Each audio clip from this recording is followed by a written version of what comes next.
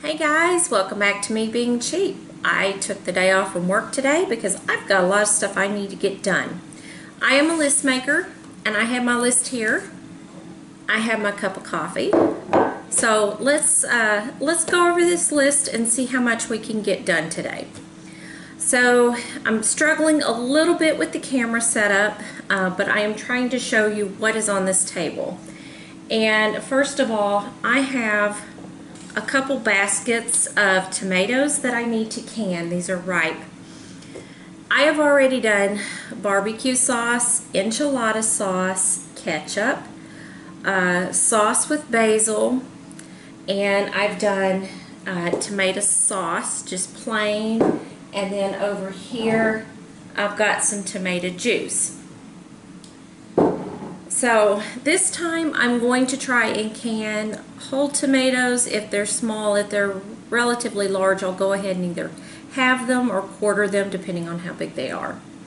So one of the first things I need to do is these jars right here were canned yesterday. You're supposed to wait 24 hours before you move them, so it's been enough time. I need to wash these jars. I need to remove the bands, and I need to check the seals. You may notice that the majority of these have been canned with the Tattlers, which is somewhat new for me, but definitely want to check and make sure I got a good seal before I put these up. I also need to wash and label the jars as well. So because it's Tattlers, I can't write on the lid with a Sharpie, so I'll just have to get like some masking tape and just label the jar. So I need to do that. I've got two jars right here. These were actually put up in the fridge. This is what was left over from my first canning batch that did not fit in the canner. And this one is one where the seal didn't take. So I need to reprocess these. Okay, so in addition to washing jars, labeling them and put them away, I need to can tomatoes. So I'm going to get started with that task because that one takes the longest. While the canners are in, or while the canners, while the tomatoes are in the canner, I've got some other things I'm going to do. I'm going to start a load of towels in the washing machine, and I have been line drying clothes for years. Towels always get kind of scratchy. I mean, they're stiff as a board. You can sometimes hold them out and they'll, stand up. I was watching a video. I'm actually going to have to go back and find the video, and I will link it down below in the comments to give her credit. But she was talking about what you can do differently so that your towels are not as stiff. So it involved putting some baking soda in the wash, vinegar in the rinse, and then of course giving the towels an extra shake to fluff up the fibers. But I don't remember the amount, so I'm going to have to go back and find that video. I do have peppers in this bowl, and then there's a pile of peppers here on the table that you probably can't see. I need to wash these and prep these and get them in the freeze dryer. And I need to go get a rabbit that we had already butchered that's in the freezer. I need to get that out, thaw it, and find a recipe. We need to make room in the freezer for, we've got some other rabbits that we need to send to freezer camp, but we need to clear out some room first. So I thought what I would do is start making some rabbit dishes, and nobody likes to eat the same thing over and over again, and a rabbit has got a good amount of meat on it, so I mean it's a large dish. So I thought what I would do is make things that could also freeze dry well. So make the meal, eat what we want off of it, and then put the rest in the freeze dryer, and then seal those up for future use or camping or backpacking or what have you. So I do need to find a recipe and see what we're going to do with that. Out in the garden, I need to pull the dead bean plants. And this year has been a terrible year for beans. The garden actually did really well with cucumbers and eggplants and peppers and tomatoes and But the beans, they didn't hardly do anything. So I've got a bunch of dead bean plants out there. I need to pull them up. And then I need to find my pack of purple whole peas and get those soaking. You have to soak those for 24 hours. But I want to plant a fall crop of purple whole peas. So I need to find those, get those soaking. I won't plant those today because the seeds have to soak overnight. So that'll be tomorrow after work. I'll go out and plant those. And then today is September 1st. And so last month was that Every Bit Counts challenge. And I was participating in that. Every day I posted something on Instagram, and I also posted on Facebook too. But I do need to put away all that freeze-dried food because I did, excuse me, I did a lot of the vegetables in the freeze dryer this year. And so the Mylar bags that you store those in, those are not mouse proof. And in fact, at one point I had some Mylar last year that I did not put up, and I had a mouse get in there and chew, so that's not good. So I do have some black storage bins that I stack the bags of the freeze-dried food in, but I need to do some organizing on those because I've just been tossing those in as I go. So I need to see if I need to actually get a new bin in order to fit the rest of the vegetables, or if I can still kind of consolidate and stack neatly and fit more in the bin. So I've got a little bit of organization of the freeze-dried food that I need to do. Along with that, I do need to do some cleaning, just general cleaning around the house. And then for my pantry, I was looking, I had bought from Dollar General this 5-gallon gray tote. It was a plastic storage bin. And I thought that would be really nice if I could get some more of those. They could go on the shelf and I can organize some stuff in the pantry. And I need to see if I can find those and order them without having to go out to the dollar store because we don't have one in town. I'd actually have to travel for that. But I want to see if I can order those online. I looked briefly last night and didn't see them.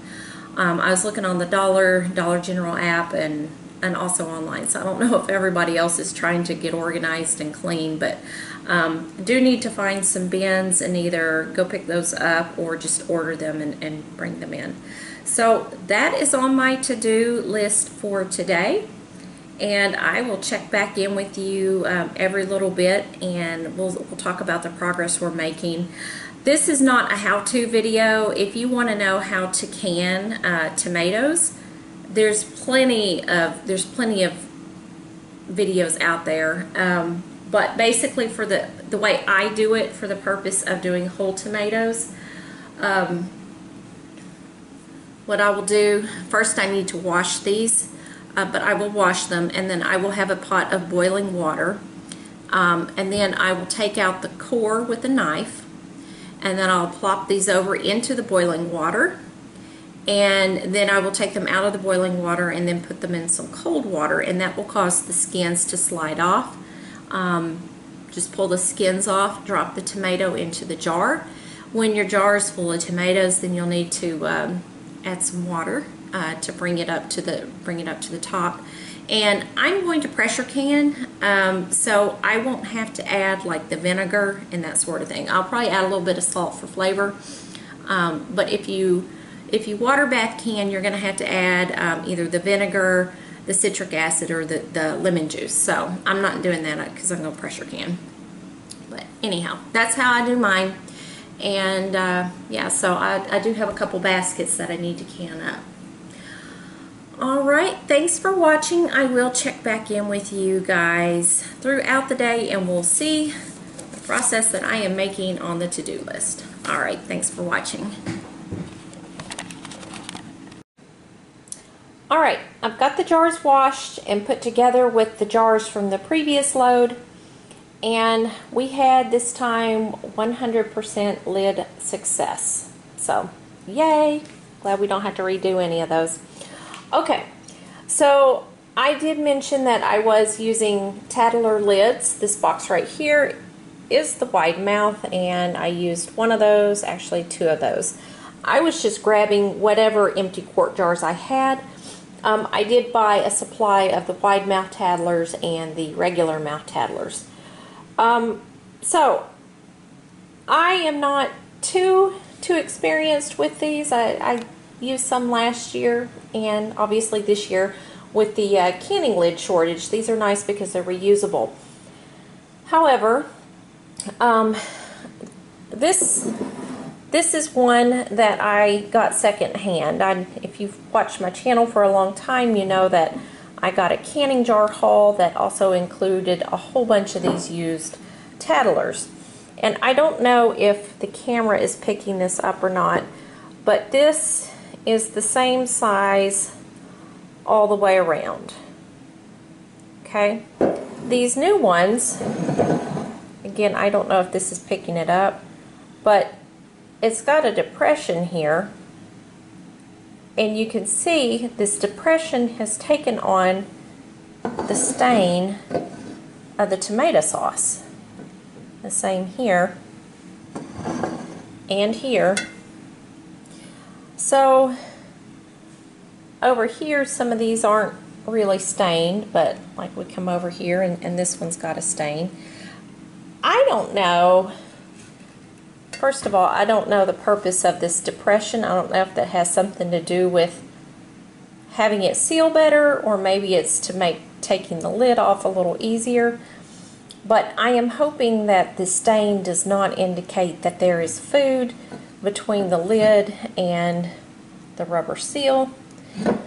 The way you test these is you pick it up by the lid, and if you could do that, you've got a good seal. So I'm hoping that these maintain their integrity. Those of you that may be more familiar with these, shoot me a comment and let me know what this little depression is. And then also, those of you who have used these, let me know if the staining is indicative of a possible future lid failure. Because when you put these in the canner, you don't tighten them down. You leave them fairly loose, and then once you take them out of the canner, then you give them a twist and tighten the metal band down. So anyhow, also wanted to point out, those of you who get lots of canning jars probably used and without the box, these berry flats, these strawberry flats, work very nicely to hold precisely 20 jars. It's a nice snug fit. I'm not going to carry 20 jars down to the basement in one setting because I don't really trust the box is going to hold that. That would be kind of risky going downstairs with a box that becomes flimsy. So I will be taking these down a few at a time, but just thought I'd point out, if you're looking for a convenient way to contain your jars, if you don't have the boxes they came in, this is a nice way to do it. So I try to be efficient, so when I take things down to the basement, I bring things up. And in this case, I know that I've got 2 jars that I need to reprocess because they did not, well actually one did not seal, the other one didn't fit in the canner. My canner holds 14 jars, so I need to bring up 12 empty jars so that I can can the tomatoes. If I have not enough tomatoes to fill up those 12 jars, you still need to take the space up in your canner, and I will just can some water in some empty quart jars to take up that space, and I'll just use a used canning lid on that so that I don't use up any canning lids, those valuable canning lids. I think it's okay to do that. I mean, I do that.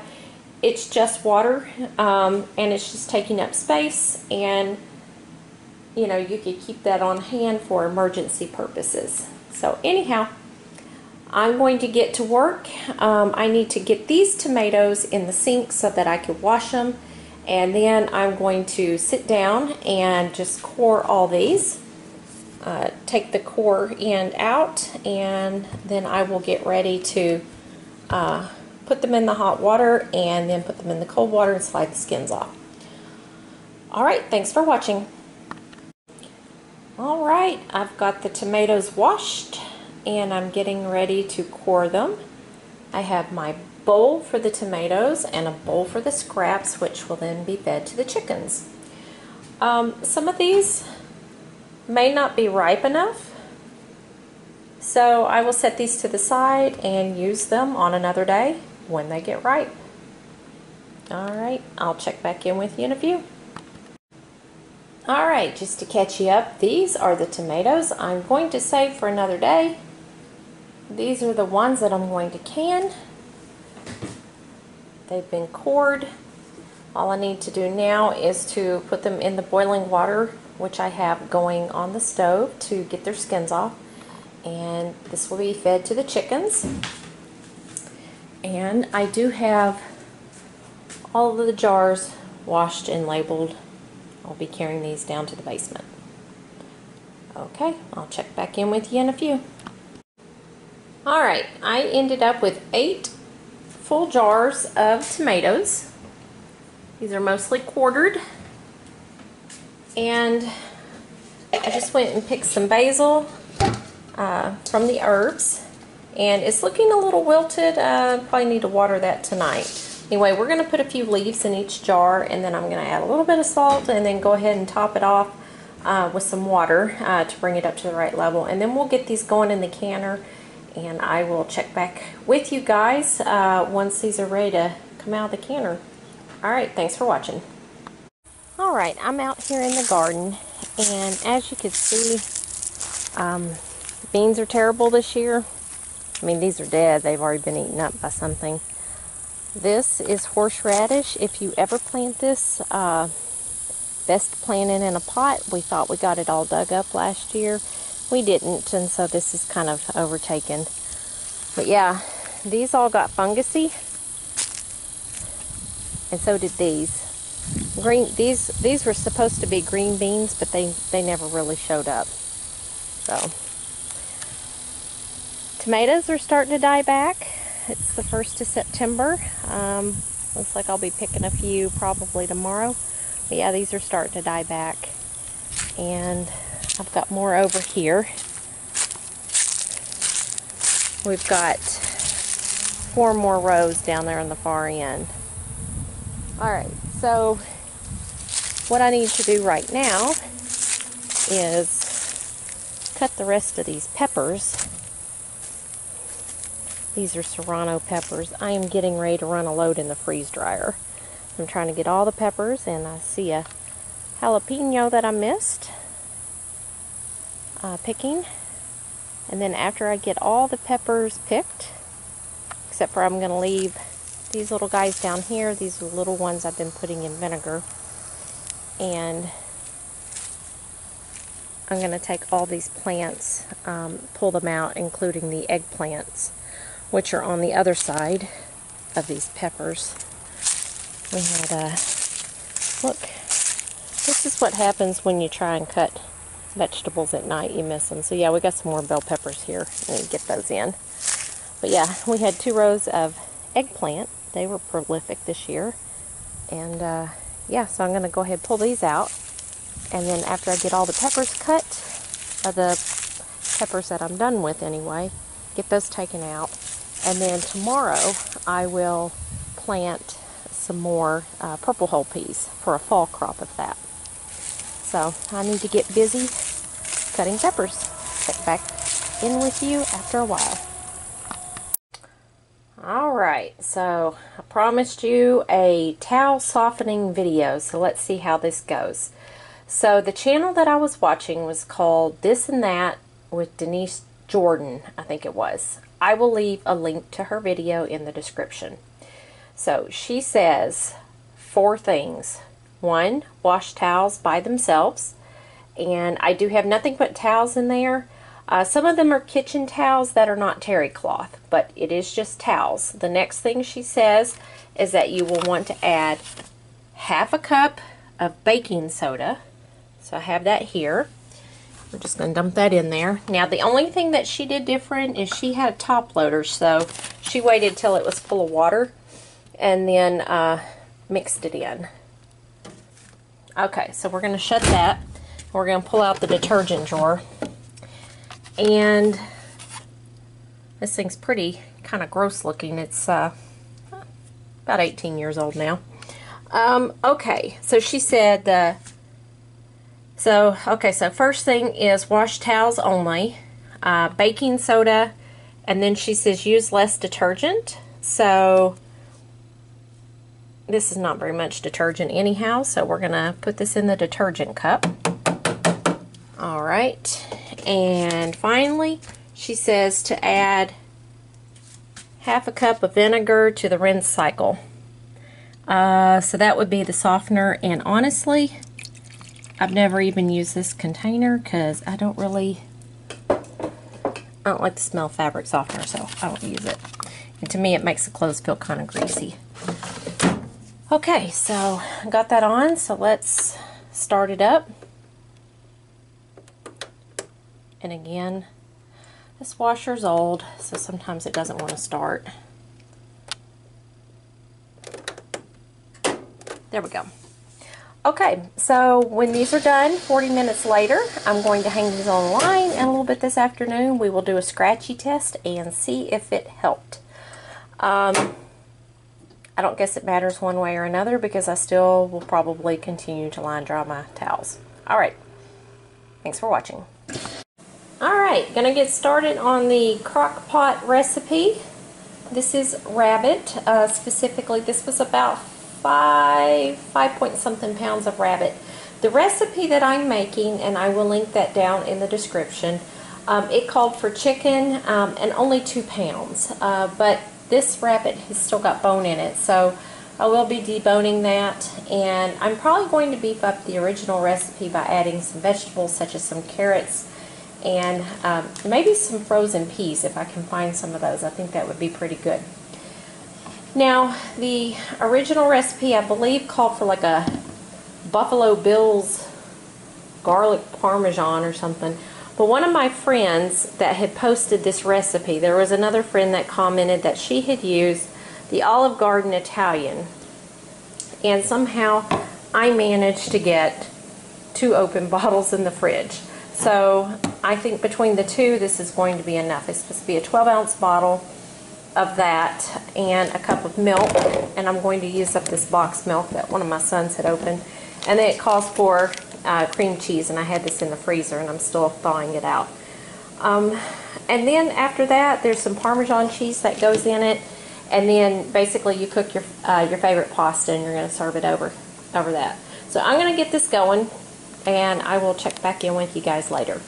Again, I'll just link the recipe down in the description, but I am doing some different things. I'm using different type of meat. I'm using the Olive Garden dressing, and I'm probably going to add some veggies. So yeah, it may not even be the same recipe, but the idea is the same. Alright, check back with you in a few. Hey, I've got the peppers ready to take down to the freeze dryer. In fact, I took 1 tray already, but and I forgot to film, so this is 3 out of 4 trays. The other tray was full of Anaheim peppers. I have a bowl to take out to the chickens when I get ready to feed them in the evening. Still waiting on the pressure canner to cool down enough to where I can take the jars out. And I've got rabbit cooking. I'll check back in with you in a few. Well, this didn't go as planned. I had one of the jars, looks like it actually popped open on the lid and exploded everything out. So I get the rest of these out of the canner, but I'm going to have a mess to clean up.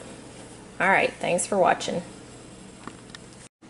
I do like to experiment from time to time, and I am suspecting that this may be an experiment gone bad.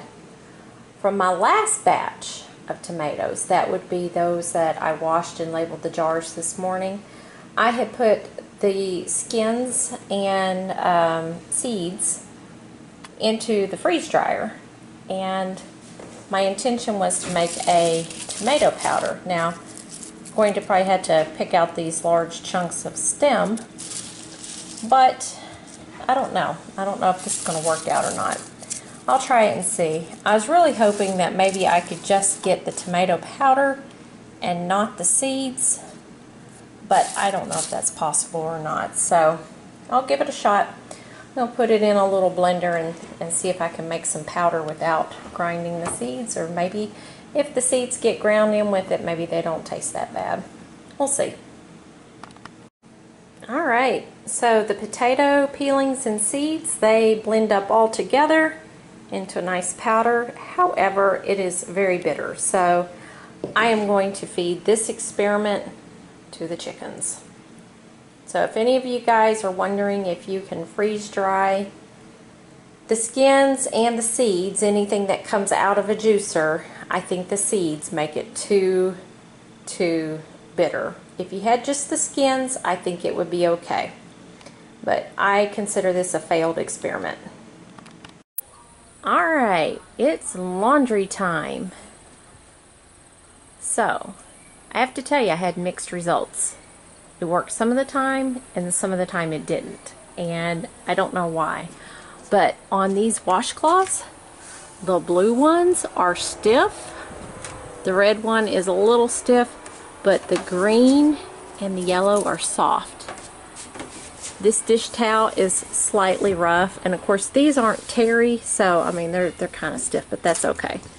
This towel, which is one that we put down a lot of times when we're doing canning, it's an old one, it's got some stains, is slightly stiff. Well, it is stiff, but not near as stiff as it usually is, so this actually worked. It worked on this white towel, it worked on that white dish towel, and the yellow and green washcloth. We come over here, the napkins are soft, but again, these blue ones are stiff. These are soft, these are soft, these are still stiff, but that's okay. These are just dish towels, and we put canning jars on them. This bath towel is still really stiff and scratchy. I mean, I don't know if you can hear that. Yeah. But this blue towel is much better. So, I don't know if it has to do with the material. I do know that this is a high quality towel. I got these towels, these pink ones, in 1994. That tells you how old they are. And this one was bought, this is a cheap one that was bought on a camping trip when we forgot to pack some towels. So, anyhow, mixed results. I'll probably do it again. I mean, it helps some. So, anyhow. Alright. The rabbit meal is about done. So I will bring you back when we are ready to serve that up. Thanks for watching. And here is the rabbit recipe. We are getting ready to eat dinner. Hey, well, it is a little after 7 o'clock tonight, and we went ahead and had dinner. I didn't care for it that much. I think the salad dressing had a little bit of a, I don't know, a little bit of an artificial taste to it. So it was not my favorite. If I was starving, I would have eaten it, but I wasn't too hungry. So Michael thought it was okay, though. And so just looking over this list, so I got the towels done. I washed and put away all those jars. I got the tomatoes canned. I got the peppers in the freeze dryer. I made a rabbit dinner. What I did not do, I did not pull the dead plants, partially because I wasn't quite sure where I wanted to put them. Therefore, I did not pull out any of the purple whole peas to soak tonight. I might look to do that this weekend. And I really didn't have a chance to tidy on the basement, including putting away that freeze-dried food, all those vegetables that I freeze-dried during the challenge for August. And as far as ordering the bins, I was able to verify that the Dollar General store in one of the neighboring towns has an adequate supply. So I think I am getting ready, now that we've had dinner, getting ready to go over there and just do a little bit of shopping. So that's it for my busy day. Thanks for watching. See you later.